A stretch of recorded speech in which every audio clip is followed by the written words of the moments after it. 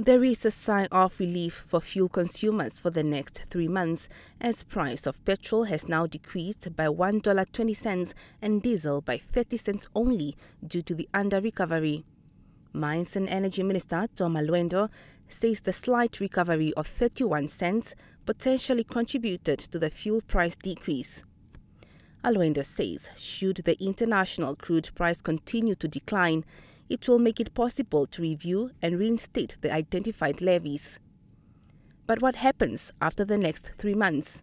We hope that the demand supply of the oil will stabilize a little bit, and therefore we continue to see that decrease in the crude oil, such that then we should be able to reinstate some of the levies that these companies really need for them to be able to continue to exist as an institution.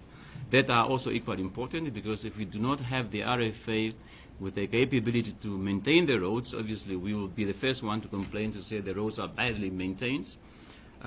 We also have got benefits that we get from the MVA in terms of the accidents, and therefore they need to have those revenues to be able to also carry out their mandate. Alwendo also gave clarity on why Namibia cannot import oil from Angola and why Angola is able to sell their oil at a cheaper price. It's because they have got crude, which they sell. They don't refine the salt. They only refine 20% of that. They sell it out there, and therefore with that revenue, they are able then to subsidize the price of refined product when it lands in the country. Now, if you are Angola and Namibia comes to you and says, oh, I want to buy petrol from you as a country, why would I sell it to you at a price I'm selling to my citizens at a subsidized price?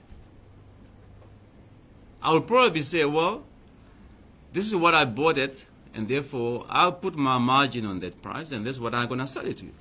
Sialman Tikwa, NBC News, Windhoek.